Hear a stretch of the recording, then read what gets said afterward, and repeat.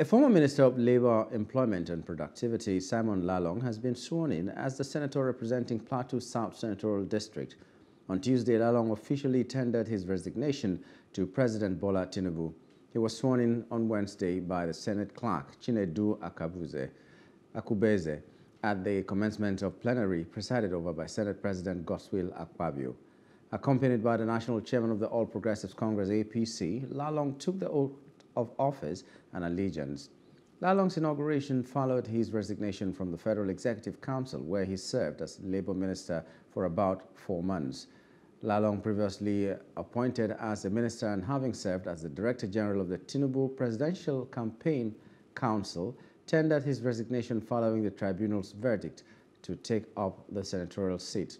His induction into the Senate marks his transition from a ministerial position to a legislative role, representing the Plateau South Senatorial District in the National Assembly.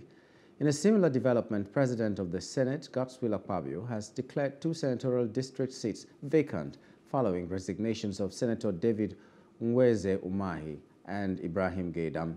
The appointments of Minister of Works David Umahi and Minister of Police Affairs Ibrahim Gaidam in August had rendered the 2 senatorial zones without senators. Akpabio's declaration is in accordance with Section 68, subsection 1D, following the assumption of office as ministers of the government of the Federation. Declaration of vacancies in the seats. Declaration of vacancies in the seats of Ebonyi South Senatorial District and Yobe East Senatorial District.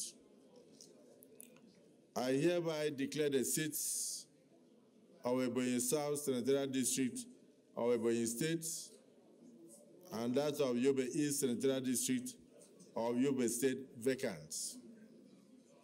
This declaration is in accordance with Section 68, subsection 1D of the Constitution of the Federal Republic of Nigeria 1999, following the assumption of office as ministers of the government of the Federation by the previous occupants of those 2 seats, Senator Dave Umahi and the Civil Senator Gaidam Ibrahim.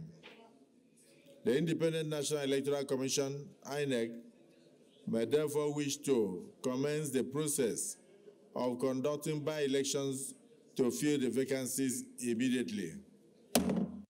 Hello, hope you enjoyed the news. Please do subscribe to our YouTube channel and don't forget to hit the notification button so you get notified about fresh news updates.